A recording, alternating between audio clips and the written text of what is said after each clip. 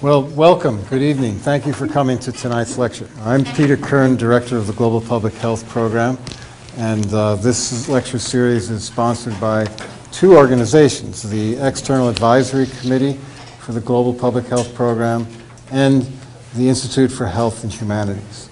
And we also are very grateful for Missoula Community Access Television for their willingness to film the lectures that we have in this lecture series, and then the link to those lectures go on our Global Public Health webpage so that you can revisit the lecture or tell your friends who weren't able to come tonight that they can get access to that through that vehicle. So let me introduce Lee Taggart. Lee has a BS in Nutrition from the University of Vermont, a BSN in Nursing from Westminster College of Salt Lake City, and in 2012 she received a Master's of Public Health from the University of Montana. She has worked as a critical care nurse for nearly 25 years.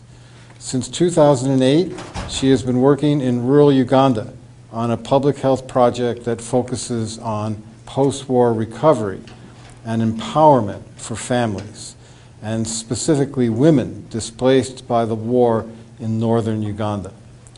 In 2012, she joined the Atlas Cultural Foundation, where she serves as the Public Health Program Coordinator.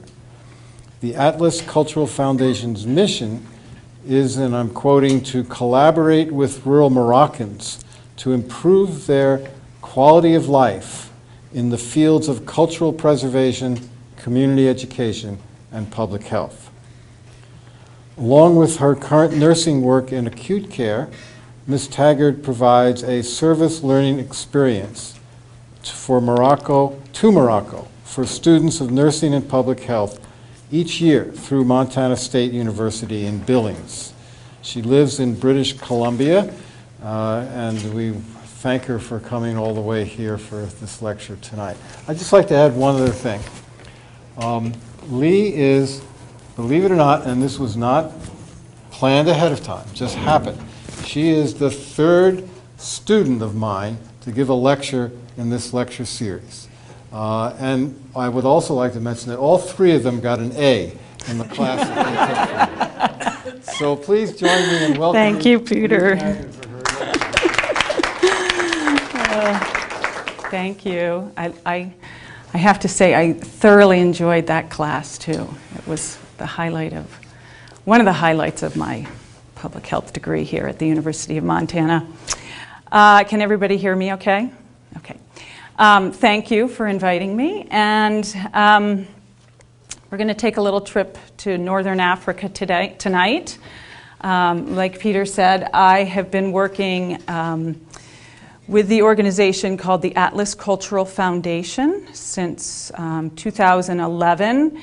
It's sort of a small world story, but when I was traveling to Uganda for my work in Uganda, my girlfriend Chloe Erickson, who was living in Livingston at the time, was traveling to Yemen and Morocco and other Northern Africa, Tunisia, and we would come back together in Livingston and having had these crazy world experiences, and we would say, nobody else understands what we're going through, and we would have major culture shock.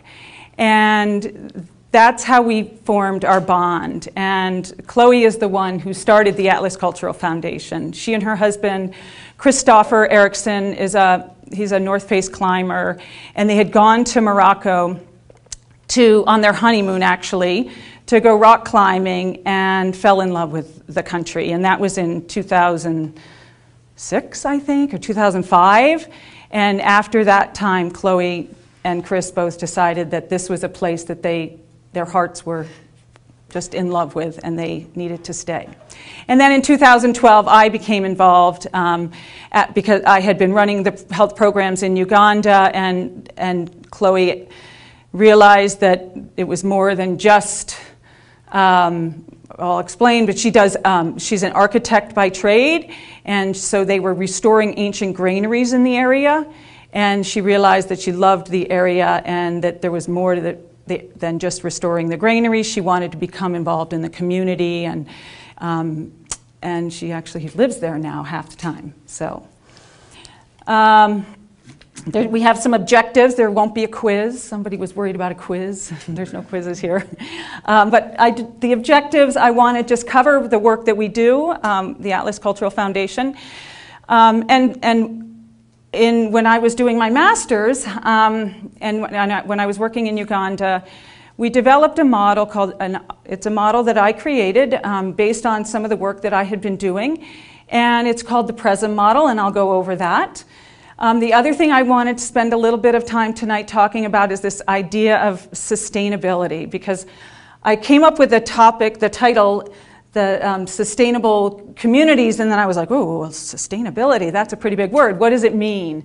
And what are we doing to help be sustainable and while providing a sustainable community? So we're going to talk a little bit about that. And then the other thing I want to share is the work that we're doing, working with students and universities, and now we're working with Moroccan schools and Moroccan universities to build a bigger world and share Morocco and Montana and Canada as well, because there's so many similarities.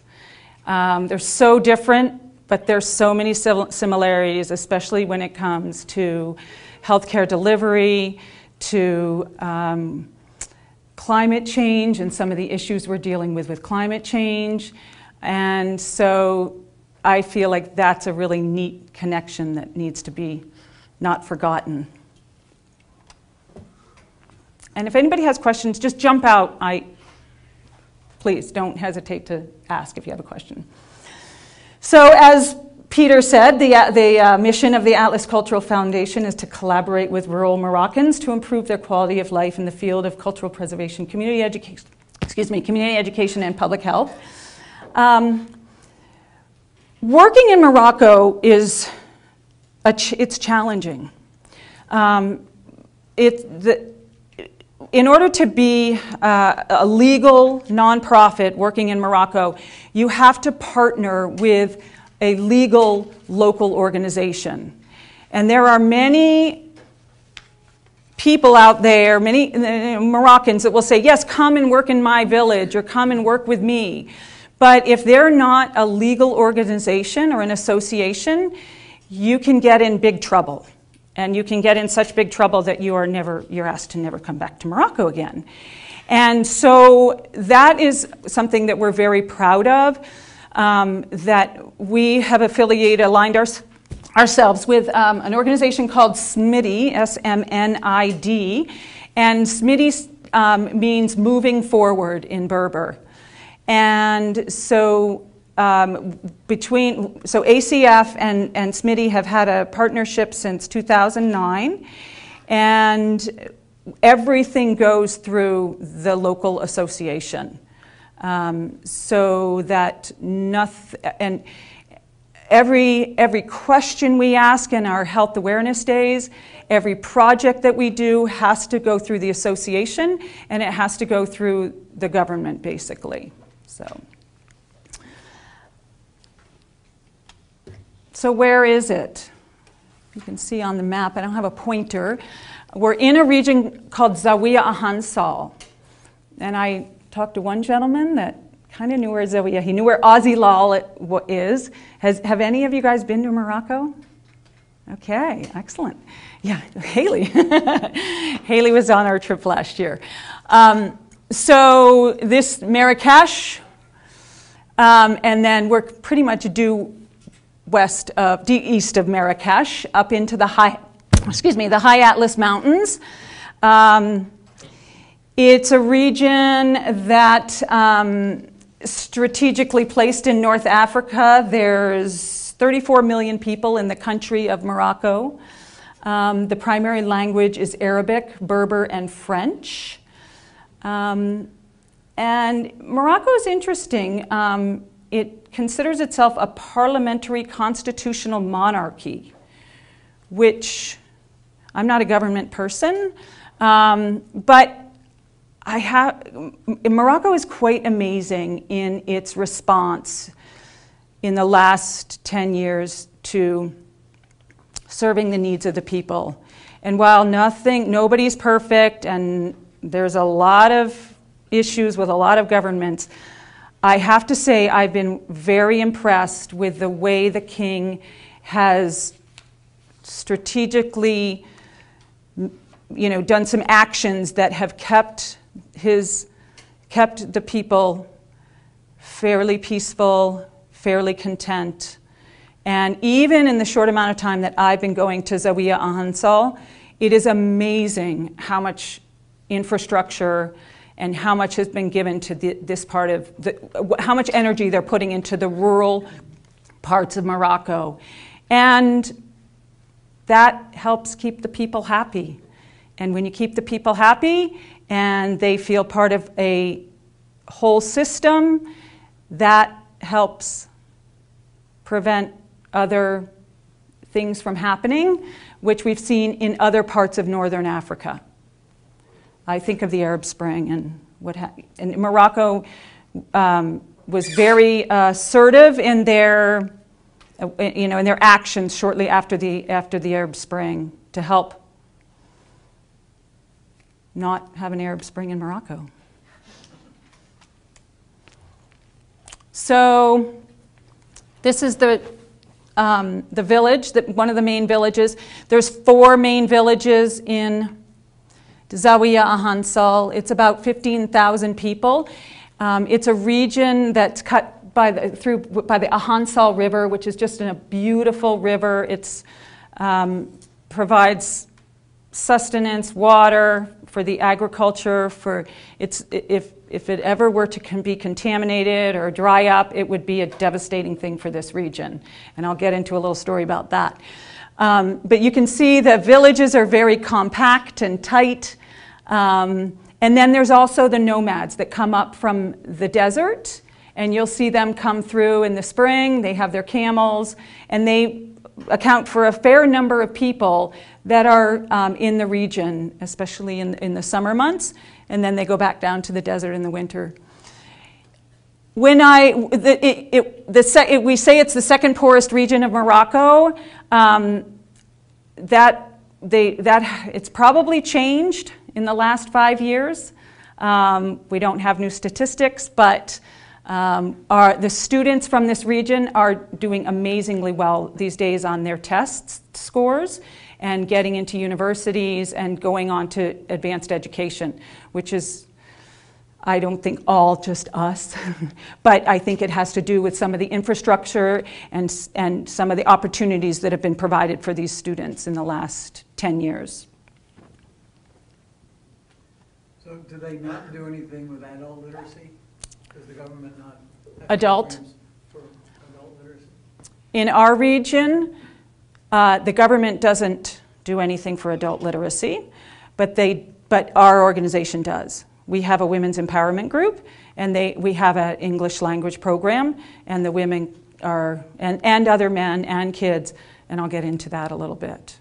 I don't know, do you know, Shelley, do they have any adult literacy programs that are government sponsored? Yeah. Good question, though. So this is the model that my friend and I work for another organization called Hope to One Life. They're based out of Billings. And this is the model that we created. And the whole idea is that we work with a holistic approach. And I was working with refugees. I still work with them.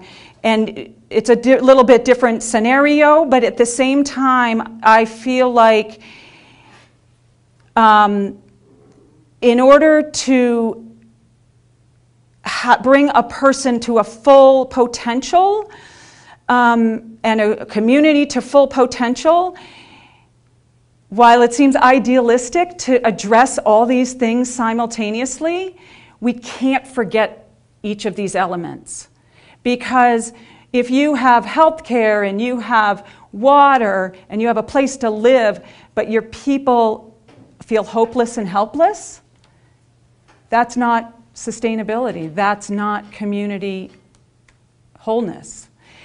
So our goal is to address each of these components simultaneously. And it goes in waves. Post-war, so or I would say post-disaster, or you could say post-anything, or I mean, yeah, we've morphed it a little bit for Morocco because it's an empowerment model. The work I do in Uganda, it's clearly post-war and it was the post-war is how I started it. Post-colonial. Post-colonial, thank you. Yeah, yeah, exactly. Colonialism. Just want to make sure. So, the first component is the shelter and settlement, and the houses where the Moroccans live are these up in the mountains are these beautiful stone buildings, most of them. They're incredibly old, they're all handmade. The workmanship that goes into them is unbelievable. Again, when I, as a with a public health eye, our goal with the settlement and the housing piece is it safe? Is it free of diseases? Is it potential? Is there a potential for diseases? And I'll get into our list. Sort of what we do is we work individually with families as well as with the community, and we've developed a list of what I call the individual household assessment. And as I'm walking through a village or walking through a compound, these are some of the things that I'm looking at, because these are some of the things that can really make the difference between being healthy and being sick. If your animals are living where your children play and the animal poops and the kid is playing in the poop, and then the kid gets picked up by mom, and then nobody's washing their hands, and then all of a sudden everybody has diarrhea, right? And seems very simple, but this is it happens. And so our goal is to do education and to do workshops and to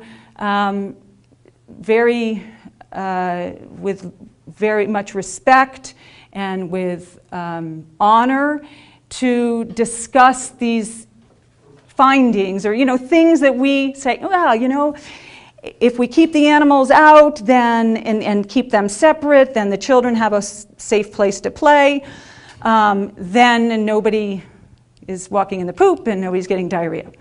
So these are some of the things that we focus on when I talk about settlement and household is that individual things because really change happens with individuals too. We want to see it from a community level, but it's the individual level too. So. Do they accept it? Like, are they willing to make the changes, or is it difficult for them? Oh, change is difficult. Right. So what do they say, 17 years to go from research to practice? So I feel that is, and I can't stress enough, our role is not to be punitive in any work that we do. It's not to criticize. It is, this is the reality. And this is why every year we repeat the same topics. We add new topics, but every year and every session we repeat the basic learnings. Whether it's washing your hands, having a safe place to dry your utensils, using Clorox a little bit. I mean, every year we have to go over the Clorox thing because somebody's adding like 2 cups of Clorox to their, cleaning. And so every time, every visit, we readdress them. And Haley can attest, she's been there. Would you say they're fairly accepting of the work we do? Yeah, I mean, we had to change, we had to advance some of the learning because especially the kids were like, oh no, we got it. Oh yeah, and the kids are the sustenance. I mean, the kids are they're sponges and they want to learn, and that's really where the change can happen for the generations to come. But even the women just, and again, every project that we do, every teaching that we do is with the Association SMITI. So they,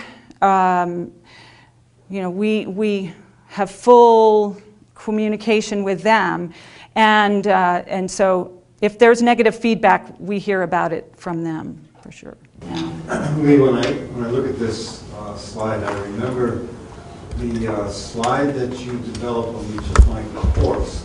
Wow. And you presented the slide of the compound in Uganda. Yeah. Remember that? Yeah. And the basic point was to ask people what's going on here in terms of each one of these different components by looking at that one slide. I still use that in some of my classes. Cool. Yeah.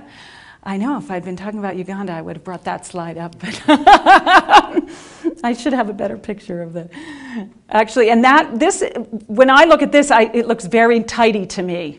I don't have an inside picture. I do, I just probably need a better picture of an inside, but.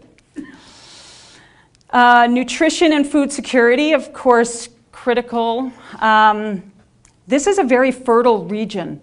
Because of the river running right through there, and they have amazing old strategies for irrigation. They have little canals that have been dug, and they use flood irrigation for a lot of their for their gardens. And it's been in place for hundreds of years. But they are at high risk for climate change. They're at high risk for infestation of bugs. They have a lot of potential problems that could come out in the future. But they're actually a pretty amazing community because they look out for each other. And even the people that don't produce as much or can't produce, they share. They have a communal garden that for people that don't have a garden, they share their abundance. So compared to when I was working initially in Uganda, it was like, wow, these people are so lucky. They have such great resources for food, and they have water, and they have fertile soil, but it's getting strained, and the climate is changing there. And so one of our projects is there is a professor from Montana State University in Bozeman, and he brings agriculture students, Tim Skeepel, and he brings agriculture students, and they do soil studies, and they look at the crops, and so that's one of the ways that we've been working with the local Moroccans to try to help with diversifying and planning ahead, so that so that we are one step ahead. So, and their typical foods are carrots, potatoes, onions, corn, wheat, lots of bread. If you're gluten-free, it's a challenge, but it's really good bread. And they also are very fortunate because they have what's called the souk. It's a market, a roving market, and it comes into the village once a week on Mondays, and it's like Christmas every week. I'm sure they get completely bored of the same foods, but you can pretty much get anything you want there. You can get a toothbrush, you can get a new pot, you can get all the food you need. There's meats that come in, but it costs money, and there are quite a lot of the people, especially out because people live all throughout the hillsides here, and they are not wealthy. They cannot afford. So it's again, it's a subsistence living for a lot of the people around there. Mm-hmm.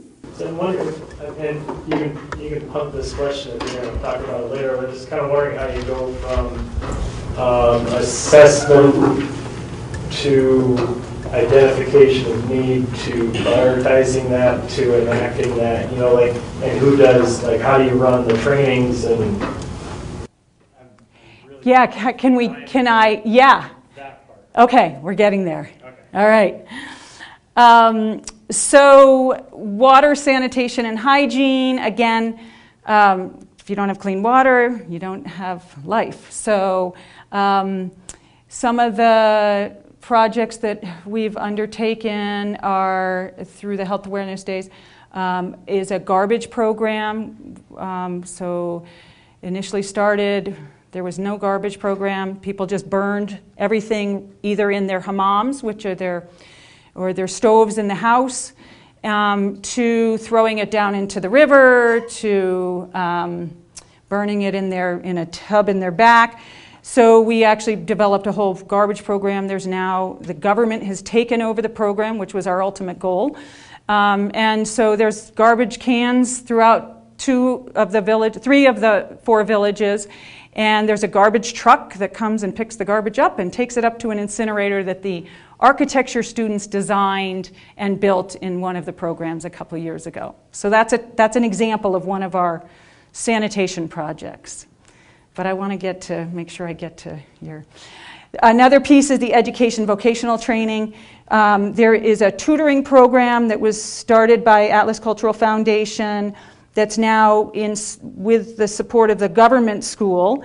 And there's 2 tutoring programs, one in Agadim and one in Amzarai, the 2 main villages. And there are about 200 children that attend the tutoring program. It's pre-K through 6. It's free. And pretty much all the kids in the region attend that tutoring program, except the ones that live farther out.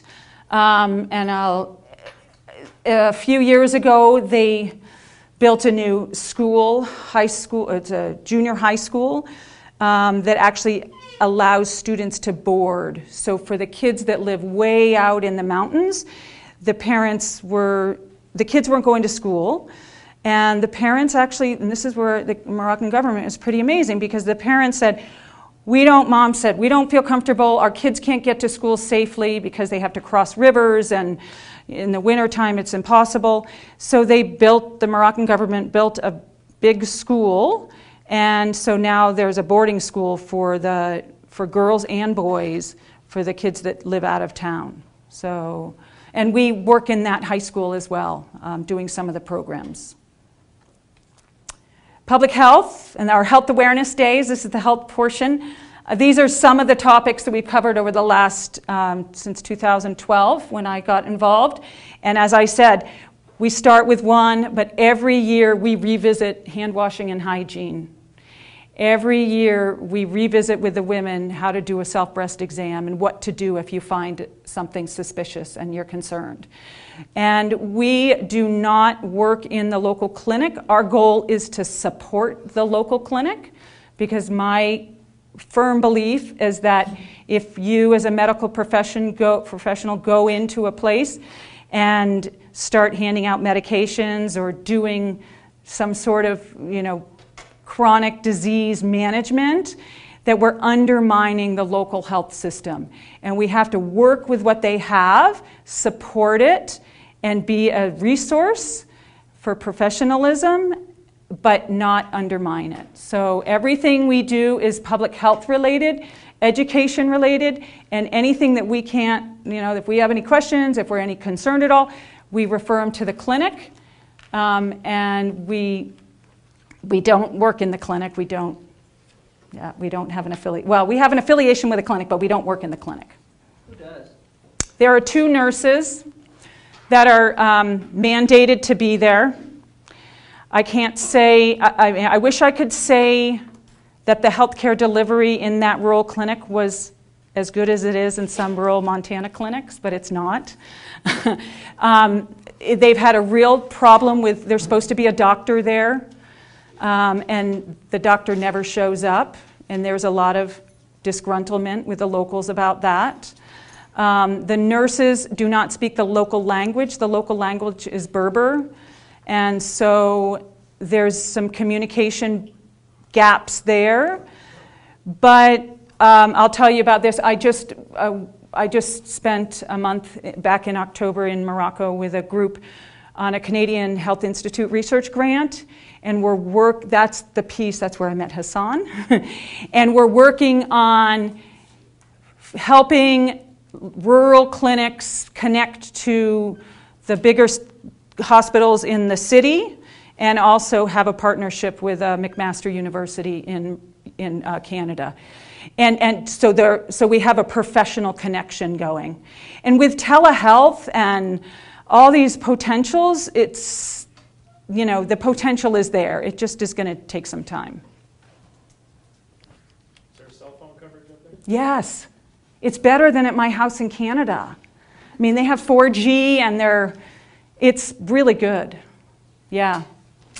So, okay, so I just had to look into a little bit, all right, what is sustainability? What do we mean when we say sustainable? And I looked it up in the Merriam-Webster dictionary, and I was really interested to see that to give support or relief to, which to me, it was like, oh, relief, that sounds like money or something. But I also, of or relating to a lifestyle involving the use of sustainable methods. So it still didn't really answer my question, what is sustainability? But what I feel that the Atlas Cultural Foundation is doing, some of the things that we're doing to provide a sustainable relationship, develop sustainable relationships to support a sustainable community includes some of these items on the left. And the number one thing I will say in any work that I've done, you have to have trust. If you don't have trust with the local people, you don't have anything. And this is especially important in Morocco. Well, it's important everywhere, but if the government doesn't trust you, you are out of there because they will not invite you back. And if the local people don't trust you, you're not welcome. You are not going to be asked to go to their homes. You're not going to be asked to participate in any kind of education. You're not going to be asked to go to the schools. So trust is the number one thing. And we've just done that by being there. Chloe and her husband Chris built a place in Agadir about 8 years ago, and they live part-time in Agadir and part-time in France. So they are ingrained in the community there. Chloe and Chris have raised their daughter, Noor, in Agadir. She went to the tutoring school for the first 6 years of her life. Chloe speaks fluent Arabic and French and Berber and English. So go ahead. How do you navigate trust relationships with the government if you don't think that that government is necessarily doing the right things?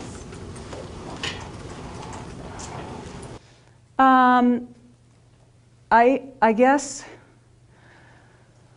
well, I mean, I would say my feeling is that they're working, we have to work within their structure.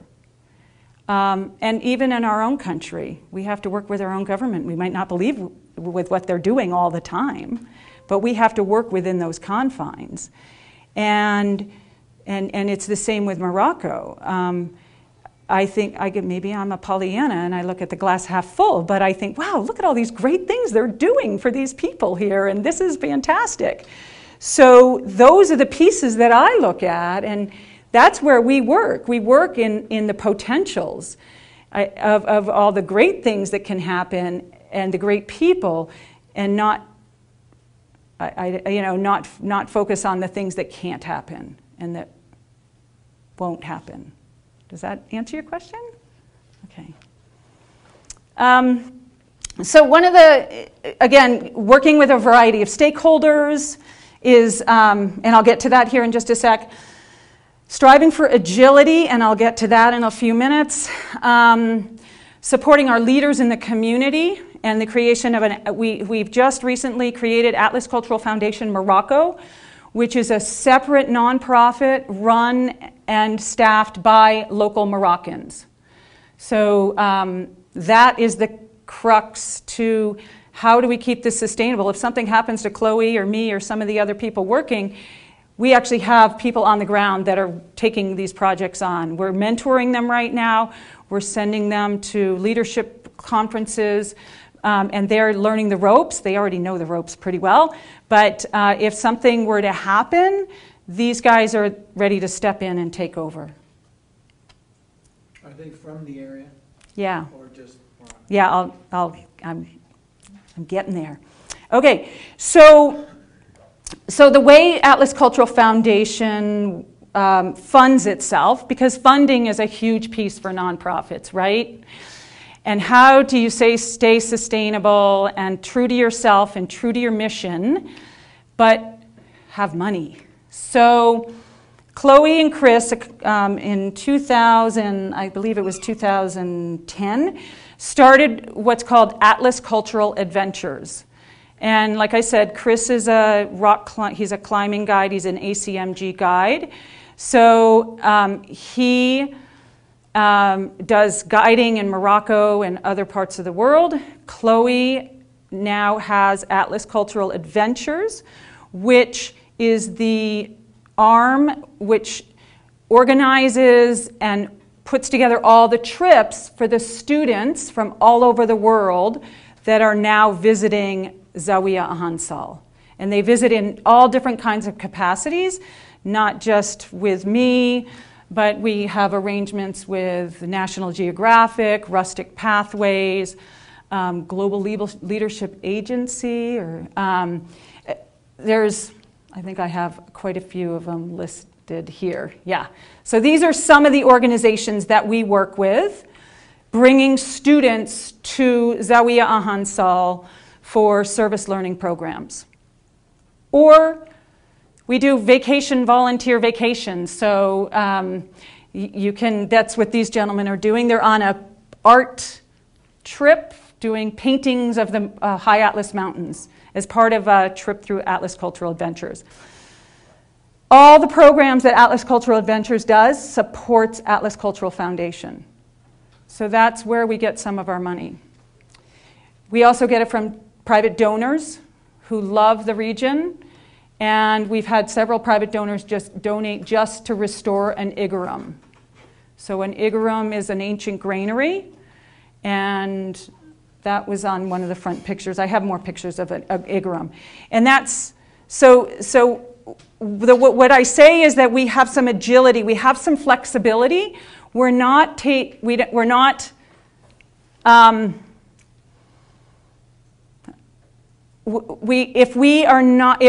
a donor is not in our, with our mission and in the work that we want to be doing, then that doesn't fit with us, and we are okay to say no. And we've said no a few times to some pretty big donors, but they had agendas for Atlas Cultural Foundation to get certain things done, and we were like, I'm not sure we can do that, and I don't think that would be true to our mission, so thank you, but we're going to have to say no. And so far it's working out okay. How many other non-Moroccan NGOs are working in the region? One. One other? Yeah. And I'm not even sure they're functioning right now. Yeah. Not many. Who is that? It's a woman out of Nelson, BC, actually. And I don't think she even has a name. So, yeah, no, it's a very interesting, I'm not sure it's even legal. So in Zawiya Ahansal, there may be some smaller ones in some of the other, closer to Azilal, but in our region, in the 4 villages, there are no other non-Moroccan NGOs. I'm just curious if I missed or if you skipped by accident the psychosocial and spiritual slide. Oh, good point. Yeah, I was interested in your Sorry, thank you. And this is an Igorot. So this is one of the Igorots that was restored. I can't remember what year this Igorot was restored, but they're just amazing buildings. And the reason why I use this slide for the psychosocial spiritual is because the community pride is for the local people, this is community pride. They are so proud of their heritage. They're so proud of the region, the beauty of the region, and that's what brings themselves spiritual strength. They're also very highly religious people, and so our goal, again, getting back to the question of, how do you work within the convent? We're non-denominational. We don't have any religious affiliation. We accept people for who they are, where they come from, in whatever spiritual capacity. And this is a piece that I feel is crucial, again, to that sense of community and that lack of, in preventing isolation. That when you get that feeling like, wow, my village is really cool and this is a great place to be, it brings a sense of community, of pride, and that's the piece that we really focus on with this, especially the kids, and getting the kids. There are kids now that want to come back and live in Zawiya Hansal. They used to leave and they would be gone as fast as they possibly could because there were no jobs. It was not a very happy place to live. And in the last 15 years or so, kids are going off, they're going to university, and they're coming back and they're working. And that, I'll get to that. One of our employees, actually, is from Zawiya Hansal. The other employee is married to a guy from Zawiya Hansal. So, when I worked in Uganda, this was a very important component because of the war, and a lot of those kids had been through horrific things, and the families had been through horrific things, and that's why I felt it was really important to add that component. But having, do you ever anybody read David Brooks? He's a New York Times columnist. Anyway, he's got a really new book out that's so interesting, and he talks about that spirituality and community and how we need that in life to be fulfilled. So thank you for reminding me. Religion? I'm sorry? What's the dominant religion? Sunni Muslim. Yeah, about 99% Sunni Muslim. There's a handful of Jews and some expat Americans and Canadians and Europeans. There's quite a few. Obviously a strong French influence, and a lot of Spaniards come. It's quite close, so, but mostly Muslim. The Berber. Yeah, is big in it, unique kind of Islam, sort of. Right. Yes. Right. So they're mostly. They're Berber, but they are Muslim. But if you ask them, they're Berber. What exactly is that? Can you explain that? Berber, is that? So a Berber is a tribe. They have been around for ever and ever and ever, and they are the original people in that region. So they're tribal, and the nomads that go down to the desert and come back to the mountains, they're Berber. But then. And I can't remember all the dates because I'm not a very good historian. Maybe you know, Shelley. But when Morocco was taken over and Muslim became the main religion, then they were sort of adopted into, so they practice. Berber doesn't have its own religion really, but they're Muslims and they're Berbers. Does that make sense? They were so named because they were supposed to be the barbarians. Right. And that's what the name is, and so they don't like that name. Yeah. Okay, so these are the full-time staff members we have for Atlas Cultural Foundation and Atlas Cultural Adventures. So that's one of the other benefits of this hybrid model is that we share staff. So they work about 60% of the time for Atlas Cultural Adventures and about 40% of the time for Atlas Cultural Foundation. But it all kind of melds because they're all together. But they're full-time employees paid with benefits. So the gentleman pouring tea is Ismail, and he has a degree in English from the university in Beni Mellal. And he runs a lot of the student programs, in-country student programs. The gentleman on the upper left is Ayub. He's been with us the longest. He has a degree in English as well. And the man to the right is the sheik. He's the sheik of the region, and he's a good friend of he's just a lovely man. And then the woman down here on the left is, or your right, is Shafia. And Shafia has been with ACF since the beginning, since about 2010. And she has married, Shafia and Ayub are from Ouarzazate, but Shafia married a local school teacher. He grew up in Zawiya, went off to get his degree, university degree, came back and is teaching in the village, and they got married. So we're very proud of them. They're unbelievably motivated. Some of the programs that ACF has supported them in is they did a U.S. Embassy leadership training program. They just got back from Germany, although Shafia didn't get to go because she's just about to have a baby. So, but they went to Germany on a program for computer literacy. They have done the English as a second language teaching, so they can teach English. They're just incredibly motivated and hardworking, and we couldn't do all of this without any of them. And so, and Shafia also is just started the women's empowerment group, and that's where the women's literacy program gets involved. So last fall, I was fortunate enough to participate in a Canadian Institute of Health Research grant. That was a group of folks from McMaster University, University of Texas, and a couple universities in Morocco.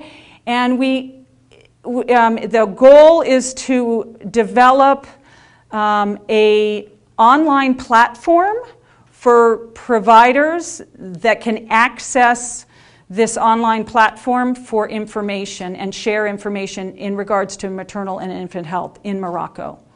And so that is ongoing. But again, it's the idea of, you work at the local level, you work at the national level, and you work at the international level, and trying to have stakeholders and people you're working with at all those different levels. And this is a work in progress. So some of the other opportunities that we have for Moroccan students, now that we have the Atlas Cultural Foundation Morocco, allows us to apply for grants that are Moroccan-based. And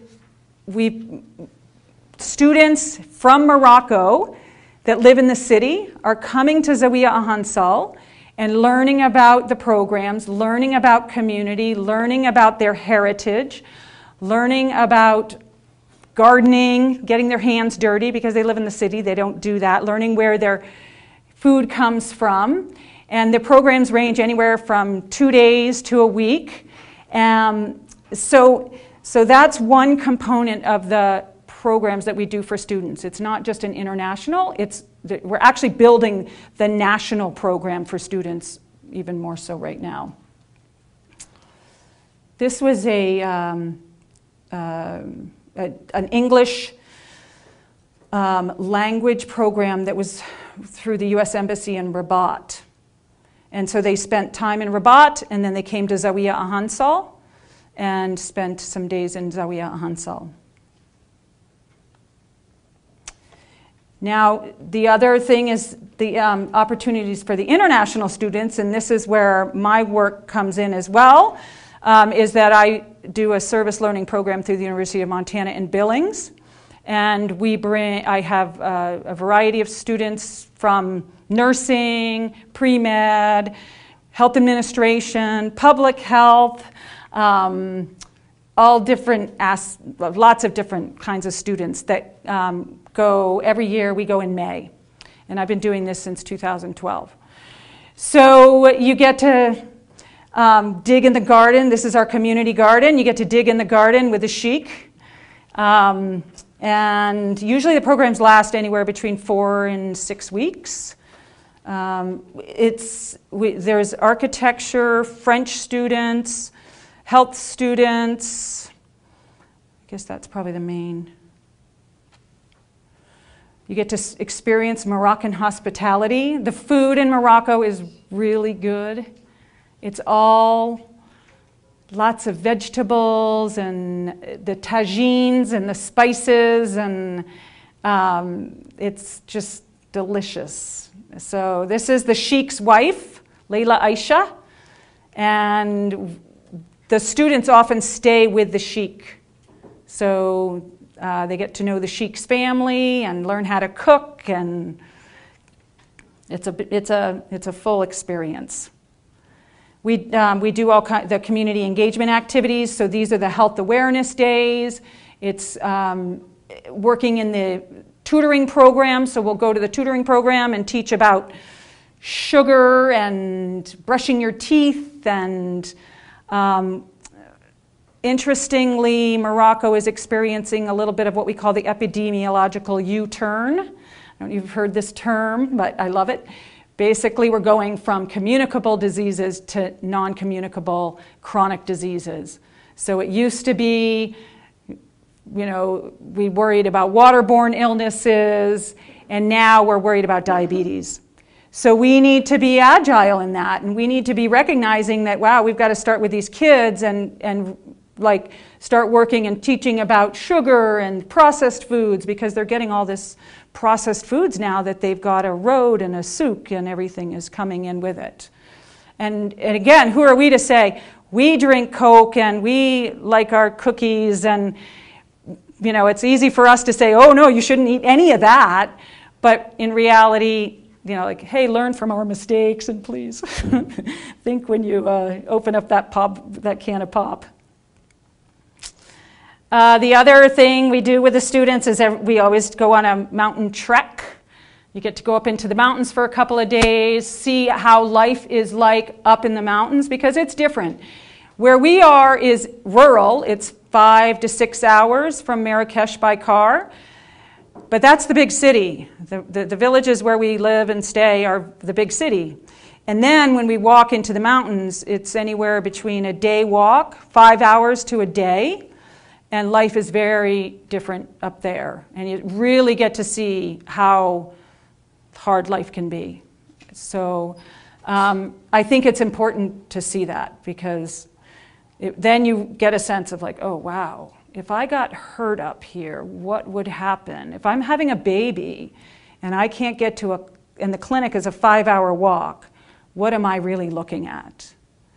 So we spend time, even though it's fun and it's beautiful, it's also an educational piece there too. So that was one of our students from the French program a couple years ago, and they just love it. She was having a great time. And we've been doing it now for 11 years, bringing students to Morocco and working in Zawiya Hansal. And the other piece I'll share is that Northern Africa doesn't have the greatest reputation in America. And, I think we get these stereotypes and these stigmas that, oh, this is the way that everybody is, or isn't that dangerous? Aren't you afraid to go there? And when we bring the students, and they come home and they are absolutely thrilled, and they've had the most incredible experience. They've met these wonderful people. They've just learned a whole new culture. They tell their family, and then their family, they share it with their family. And that's how we bring this Montana connection, this Morocco-Montana connection together, because it's, you can think that it's so different on the other side of the world, but really it's not. And the people are lovely and they're wonderful, and it's so important to make sure that we share, that information is shared. So that's the other thing that I feel is great about bringing the students. And I did want to touch on the whole idea of, you know, one of the pieces that I'm doing in some of my work is looking at healthcare delivery in rural settings. And when you look, you know, as I was saying, is like if you're a 5-hour walk and you are having a baby, how do we manage that? And it's not that different in Montana. I know it's not, we have helicopters here. They actually have helicopters in Morocco. We flew a lady out a couple years ago that was having a dangerous birth. So it can happen, but there are so many similarities that we can look at. And I think that's, again, getting back to the glass half full. It's like, let's look at these similarities. Let's see where we can learn from each other and make the world a little smaller. So I think that's all I have. I don't know how I'm doing on time. Okay, thank you very much. I have a question about the health stuff. Are there government incentives, like are they sending people away to medical school and then bringing them back, you know? I mean, if they're taking care of people, are they trying to bring in better health care from international areas? They are. It's they actually have a mandatory, they're trying to institute a mandatory rural requirement, not that different from the Montana Rural Medicine Program, where if you go and work in a rural area for 2 years, you get your tuition paid for. They've actually implemented something kind of like that in Morocco. And I do know that there are some clinics in other rural parts of Morocco where it's worked. But again, the big thing is the cultural and the language barrier. And a lot of those students are coming, or you know, medical students or new physicians or new nurses, they're coming from Rabat or from the big city, and there is a bit of distrust between the local people and the doctor coming from the big city. But I mean, it's not that much different in certain places where I've worked in rural areas. You know, there can be some distrust. And that's, again, where we just work to build that trust. So. I was curious, because you said that the King has really invested in these social programs, sort of in hopes to quell distrust or unrest. And I was wondering, since you are actively involved with their government, if there's a future plan projecting that decrease in infant mortality rate and having a bigger population growth, and how to mitigate that, like where those people are going to end up in 50 years. Do you know if there's an active structural idea? So say that again? So if you're investing in healthcare in these rural areas, then you're going to see most likely a decrease in infant mortality rate, a decrease in maternal death rates, which is great. That means an increase in population. Okay, yeah. And so is there like some... What's the plan? Yeah, does he have a plan? I don't know. Does any country have a plan? Do we have a plan here in the United States? I think, I mean, if, you know, I think one of the things is that there is this huge potential in the rural area. And yes, they, you know, I mean, the cities are going to get bigger, there's no doubt about it. But I think if you know, one piece that has potential is to have instead of the brain drain and everybody leaving to go to the bigger city or to go to another country, is to try to bring people back to the local area, to improve the education level, which by improving the education level, you're hopefully decreasing the number of babies that everybody's having. I mean, I think that's their ultimate goal. But it's a, you know, that's a challenge.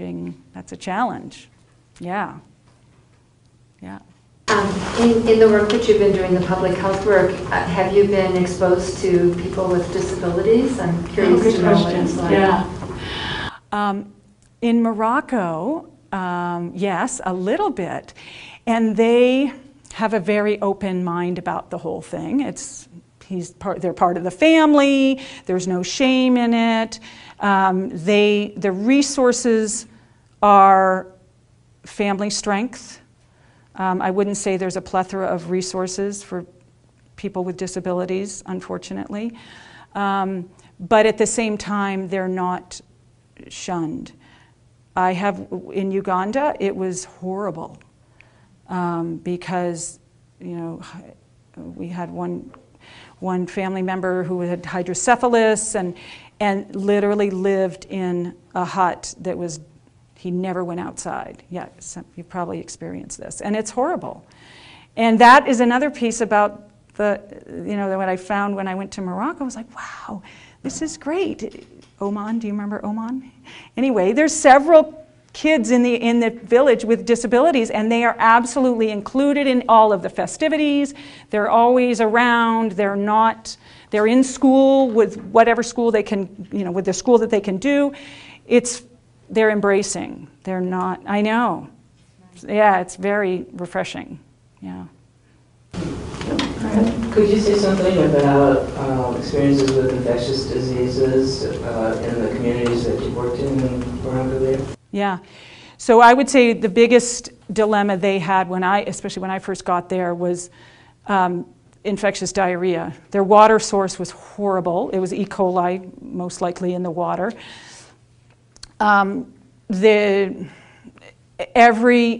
Every year in the dry season, the whole village would get sick, including us. And in the time that I've been there, they've developed a water association, and they were just getting water from the river or from a spring where the animals were drinking out of. I have a great picture, I didn't put it in, but there's all these donkeys, and there's a lady filling up her water jug, And since then, they've developed a water association. They have gotten funding from the Moroccan government, and they put in a water chateau, they call it. So it pumps water out of the Hansal River up to a chateau, then it gets treated.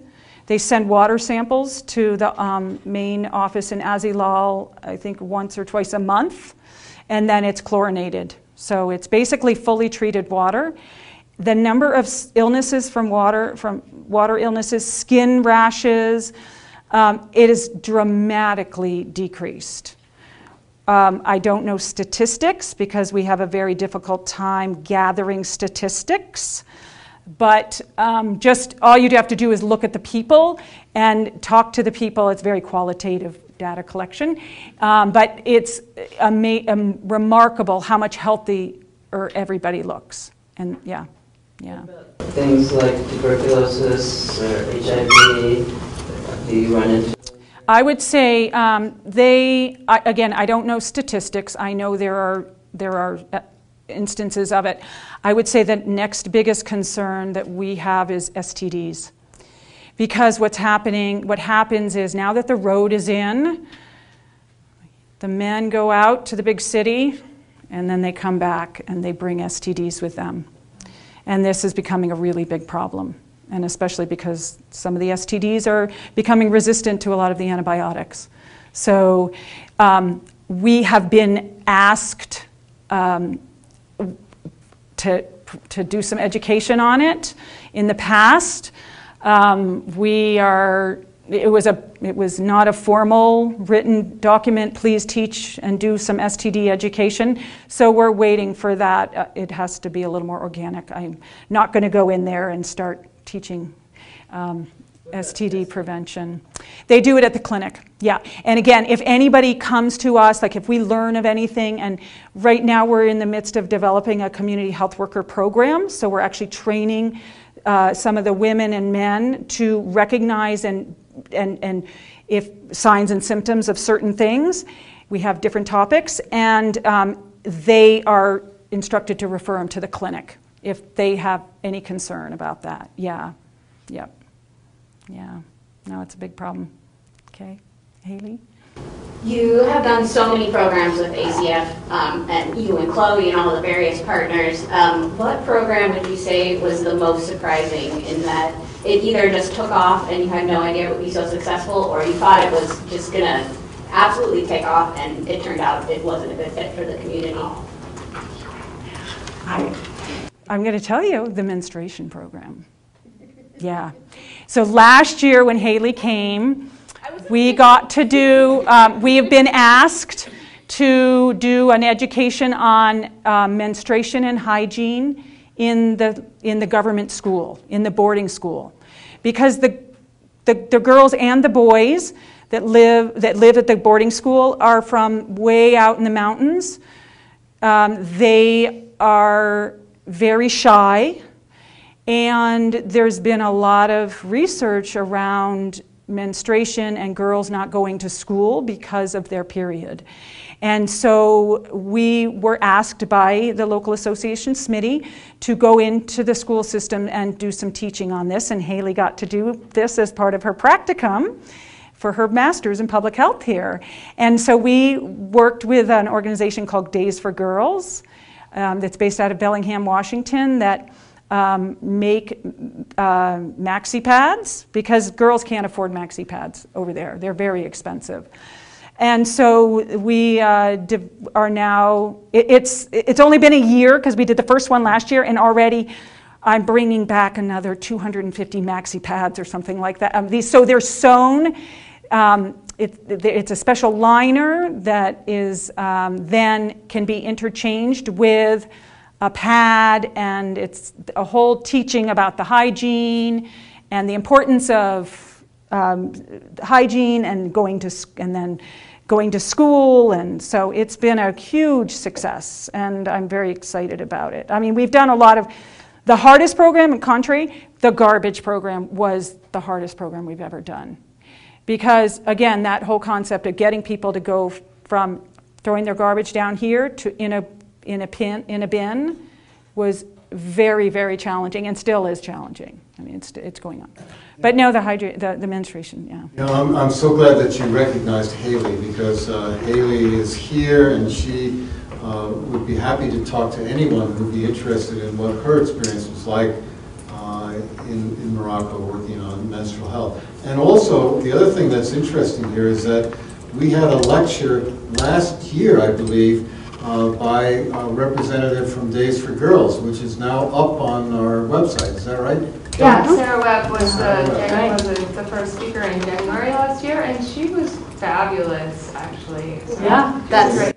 So that's where we found out about Days for Girls. Yeah, Small World Connections.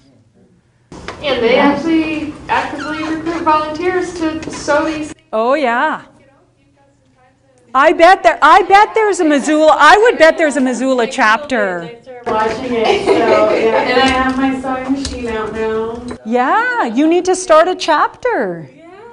Because there's like 3 in Spokane. They're all over the place. So that would be really cool. And so now what we're doing is we're teaching the women how to sew the pads themselves. So that's our goal this year. We're bringing some fabric, and we've just hired a sewing teacher as part of the Women's Empowerment Group, and now they're going to be sewing the pads themselves. Yeah, so that's pretty fun. So I want to insert one quick question. I know Alexandra has a question too. So Mike, at the end of your talk, you said that one of the things that's so important is learning from each other. So what would you say, give us some specifics. What did you learn from your time in Morocco that you've been able to bring back in your work here? Yeah. Besides the lectures. I would say the biggest thing that I've learned is a humbleness, and being humble in a culture that I knew nothing about, and being learning about their culture, becoming friends with these people, and learning about myself, and again, you have these preconceived ideas of what, I don't know anything about people from Northern Africa. I really didn't know a lot about Morocco the first time I went, and the first time after coming back, I just remember feeling very humbled and very honored that they allowed me to be in their life. that they accepted me in their community and in their lives. And I'm very grateful for that. And so, is that? Yeah, that's great. So one last question, Alexander. What's the impact of online access if they've got 4G? Yeah. Somebody must have thought it was worth investing in cell towers. So Yeah. there must be enough of a audience for it. Yeah. Well, I'm Leap over because they have it. I'm sorry? What will they be able to leap over because they have it? Yeah. Well, they're definitely going to leap over phone lines. And in a lot of ways, I hope they leap over some of our ancient medical technology and can actually move to a better medical technology. What's that?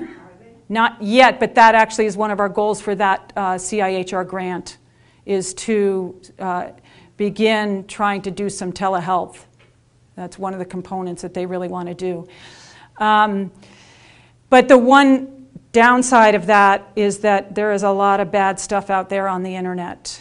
And so that's been one of our great concerns, is just the kids are getting their hands on smartphones and they're seeing things on the internet that they've never seen anywhere else. And unfortunately, this is how they're learning about sexuality. And it's a big problem. And it's not just a big problem in rural Morocco, it's a big problem all over the place. And again, and so the German group that's from Germany that have been working, that's their niche. And they're trying to do some education. And that's why one of the reasons why those guys were just in Germany was to learn a little bit about proper and, how do we use the internet so it's a good thing and not a bad thing? But that's a really good question because it's a double-edged sword, yeah. And they have a road, yep, the road. In 2000, so the road was very rough, and half the time it was closed in 2012, and then they finished paving it in 2015. So in 4 years they've gone from physical road Oh yeah, to online road. and refrigerators and satellite dishes. Their favorite thing for the women to do now is watch Turkish soap operas. Yeah, and On that note, before I thank Lee for her talk tonight, I just want to make an announcement about next week. So next week we have Jonah Atterbury coming from, I believe it's New Mexico, is that right? He's in Nebraska. Nebraska. He's coming from Nebraska, and he's going to talk about the head and the heart, what global health research has to teach us about healthcare in Montana. This would be a really good way to end up the lecture series, I think. And then immediately after Jonah's lecture next week, we're going to have a reception. We call it the celebration event, where we invite all of you, people from the community, students, especially students who are graduating with the minor in global public health, and all of the lecturers who can make it, and the faculty and so forth, to come together and kind of interact for about an hour. Probably try to make that start around 7:30 next week, and we'll go to the President's Room in Brantley Hall for that reception. So put that on your calendar, and please join us next week for that reception as well.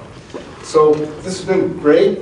It's wonderful to see how someone from our Master of Public Health program has gone on to do so many wonderful things around the world, and even inspired Haley to go along with her at one point in time.